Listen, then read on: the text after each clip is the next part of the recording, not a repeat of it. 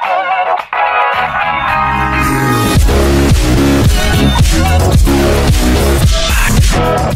how's it going, guys? It is me, Michelangelo, aka Sturban Life. So today's story, we're gonna be explaining more about my personal life towards one of my friend, or who I met, my new coworker in a way, because I'm finally interning on videography and sales.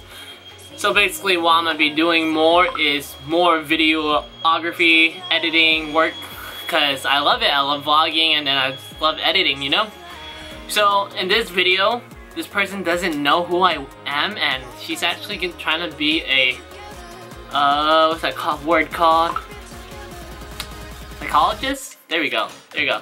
So she was just giving me some pointers and everything else. It's gonna be really informal. It's gonna be talking about my life and how I'm like at a peak right now where I don't know where I want to be.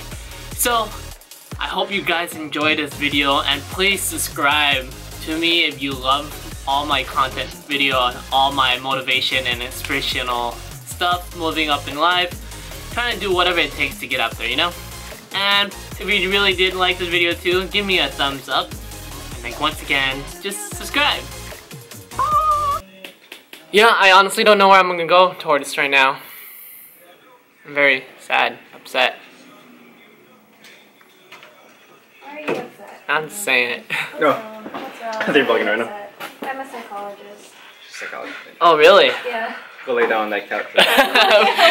I'm gonna lay down that couch and you're gonna tell me what's wrong with me. Well, you got until 1:20 because I gotta go to work. 1:20, okay. Then you're here for even shorter. They had to put me with meatball. I like Meatball? No, volleyball. Oh, volleyball. I have to do the rental for volleyball. Yeah. Anyways. That sucks. I don't know. I feel like I can't go push myself anymore. That's hit my peak. How's that? Why is that? Probably because I just gave up. Why though? Like, why? I mean, I don't want to give up because I know I can push myself a little bit more. It's just, I don't know. Is that in terms of life, or is that for your workouts? Life and workout. Like, I don't know where I want to head. I know exactly how you feel. There's a gentleman I met. He has no legs and no arms. He walks on 2 prosthetic legs, and both of his hands are claws.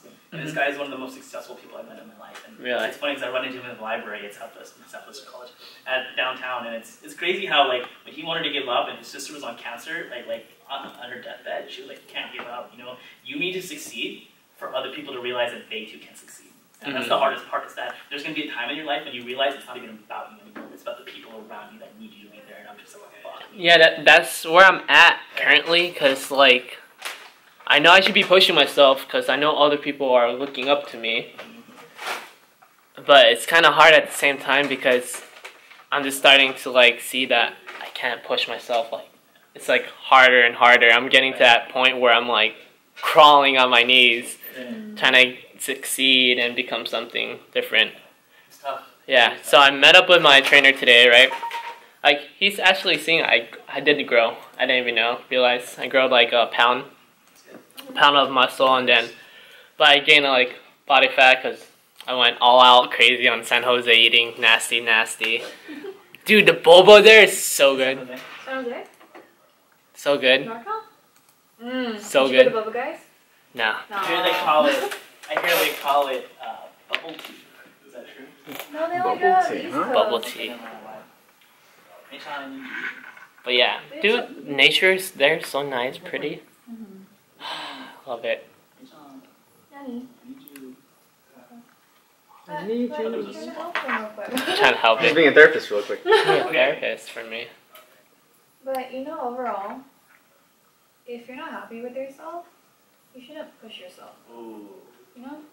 It's like, if you're not content with yourself and where you're at right now, you're just gonna keep making yourself more unhappy by pushing yourself to something that you don't want to be right now. So it's better to just like take some time aside to yourself, reevaluate yourself. How would I do that? What's something you want Get to away do? from the world. Get away from the world for a little bit.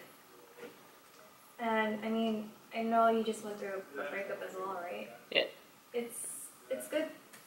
There's like a rule.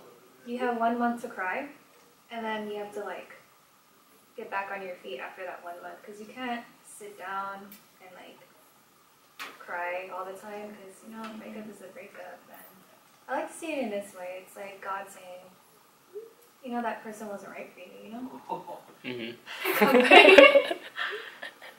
So you need to love yourself first before you can do anything else, you know?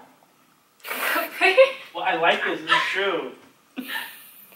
But it's true, like, you have to love yourself. It's like, just me, because love yourself before you can love anybody else. So,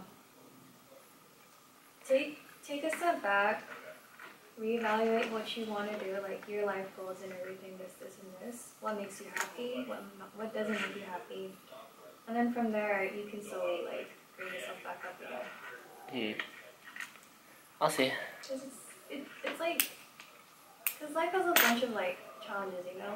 And it's for you to get over that challenge, but if you're not mentally okay to go over that challenge, how are you going to get over it, you know? What if you grew up with people always leaving you all the time? How do you deal with that? That's the main reason why I get upset. I get scared all the time because I always put all my heart into someone and they always leave. Like, no matter how hard I try to change how I am, because I changed multiple ways while growing up. I try becoming someone better instead of someone who greeds for more, like, negative stuff. Like, you don't know me. They probably know my story already, but I grew up without knowing. I grew up without my parents being around me. I grew up, I posted in my Instagram a while ago, when I was 6 years old, I would go to school alone. I'd wake up in the morning, I put my own clothes on. They would leave food on the table for me, which is good, I guess. Eat that and wait for the bus. Like, lock the door. And I was 6 years old already with a key in the house, you know? And it's even worse how elementary school, I would always assume that's my safe way. Like, how I told my story to you, Jason, like, one of the writing. Yeah. About home, how I said playground was my safe. Yeah. But it wasn't, because I got beat up. So, kids would pick on me and everything. It's just got to a point where I know who I am and I know why I do certain reason. Sometimes I don't realize it because it happens to me in my past. The way why I tend to try always to get new friends, because I'm scared of being alone. But I know I need to be alone at times, but thing is, I'm too afraid already from that point, because when I was young, no one was there for me. And that's why I'm always out there trying to be social, trying to be more happy, trying to, like, be friendly and get people to know who I am. Yeah. And it works. Like, people saw me as a happy, joyful guy. But in reality, under all that mask, I'm really depressed, you know? And then every time I fully put my heart into someone, it just ends up them leaving. So, it's rough. I mean, do you remind yourself on, like, why you're still here? You know, like, you yeah. I don't know your full story, but just from what you've told me, like, you're still here. You're still a strong person. Yeah. Well, the reason why I remind myself was basically 4 years ago. I was at that point where I just want to kill myself. So I already got to that point. I was already in the ER. Or I was already suffering. I was in my classroom in North Carolina. That's my Marine Corps job. I went there. Something hit me. Like, it was like, I was like being all depressed. Because I didn't want to join the Marine Corps. I did it for my family's sake, or to prove people wrong, which is entirely, you should never do that with yourself. That I found out with the father that I talked to, the priest in North Carolina. But the main reason why I joined the Marine Corps was my family told me, I'm going nowhere in life. You're nothing. And that you can't do anything. And then I have friends not believing in me, backstabbing me. So I was at the point where I'm like, really angry at myself, like, why can't I do anything? And, like, I slack in school, honestly. I can't do school. I suck at studying.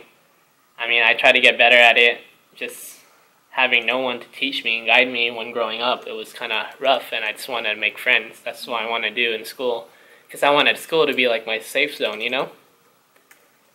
And then, moving forward, I was so angry, I told myself, you know what, I'm just going to join the military. I picked Marine Corps because they were the hardest branch, and everyone know they were like badass. They're front line, first to fight. I was like, I'm going to do it. I did it. First, I went to boot camp. My mom didn't believe that I actually signed up. And then she's like telling me like, you can't finish it. You can't finish boot camp. I was like, yeah, I can. Then I left, did boot camp, and I made it, finished. Then I was like somewhat happy, but not happy at all at the same time. And then I went to my Marine combat training to going to North Carolina, where I wanted to end it myself. And the priest told me like, you joined the hardest branch, like no one else could join the Marine Corps. Like, you don't see a lot of Filipinos joining the Marine Corps. They're mostly in the Navy and all that. Like, I chose the hardest route because I wanted to be different. But he told me in the end, like, is that what you wanted to do, or you just want to do it for other people? So that kind of hit me. Like, because it wasn't me, but I came to realize I didn't like the Marine Corps after a while because people there are more genuine. So they were like being part of my family. So it's just, the main point is like, I try to remind myself that other people is there for me. Like, I know other people are looking up to me, trying to be successful, and that's why I don't quit. So that's my main reason why I keep pushing. I try pushing for myself, but every time I push on myself, I always tend to think negative because of everyone who treated me wrong and how I grew up. Yeah. You know, we're kind of similar in a way. I get that a lot. I mean, everybody goes through their own struggles. Mm-hmm. It's up to them to like push themselves back up. Yeah. And I believe in that. You're a strong person to be putting it this far in life. Like, honestly, it's just crazy. You know, you have to be independent on your own. But I don't have the exact answers to like. Oh, it's fine. That's just mending. It's really helping me. I'm sorry. It's just like the only thing I can take like as an advice is just to keep reminding yourself of like why you're still here. Mm-hmm. You're a strong person, dude. Main reason is to show my brother who was up there, because my brother got murdered when I was in sophomore year. I keep telling him that, or showing all my family who's in heaven that I can do it. They're my main reason why I push myself. So that's truly my main reason, and other people around me.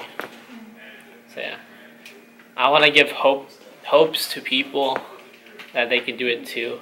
If I quit now, other people would quit on themselves. So yeah, that's my main goal. Motivate people, show them that there is light, even though how hard it gets. I already know I'm like at a downhill right now, but I know like I'll pick myself up. Like, it's just how I am. Because I'm not gonna give up. I'm not gonna do something really bad or like hurt myself, you know. So yeah. Well. Sorry. You good? Yeah. That's my story. Not fully, but it's part. What's up, Andrew? Where'd Jason go? You just went downstairs. You see him?